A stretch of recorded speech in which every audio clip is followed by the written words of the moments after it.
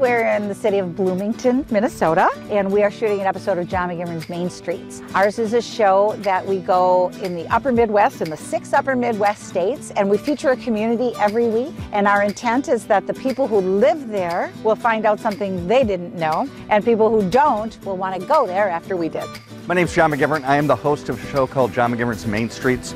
It's a travel show. We go to the community and it's all positive all of the time. If you spent a moment in the community, what are you going to find? Who are you going to talk to? And what are you going to eat? Every season, in every state that we go to, we do 2 cities. And we try to pick a bigger city and then like a smaller town. So Bloomington's our bigger city for season 2. And we chose it for one main reason. Everybody thinks they know Bloomington. When I said, what about Bloomington, Minnesota? Everybody said, why? Are you just going to talk about the Mall of America? And I knew there had to be more here than that. We did some very cursory research and said, are you kidding? There's plenty to do in Bloomington. And I think that if we find that interesting, our audience will too. We're really looking forward to surprising them. It's funny because our active verb in the city is, did you expect that? Like, it's kind of unexpected. And that Bloomington is a lot more than the mall. There's just a whole lot. And the mall's kind of remarkable. The fact that it's 5.6 million square feet.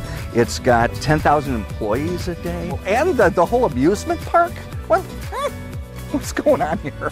That was great. One of the places that our audience would expect us and then not expect us to go is the local tap room, the local brewery. And I'll tell you why. Over in the Midwest, they're everywhere. So here, when they said there's a new brewery, and we were like, okay, well, those are everywhere.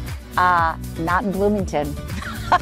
So your very first brewery was 2019? And I read that stat and I went, huh? That has to be wrong. So when we found out why, then it became a good story. So 9 Mile Brewing Company, what a gem. And the green space you guys have, it's remarkable. I am fortunate enough to be a producer who gets to stick with the talent. John and I have stuck together for 14 years, and the reason this show works is a man named John McGivern. Because if you're in this industry, you realize that talent like John, few and far between, because he makes my job as a director and producer incredibly easy.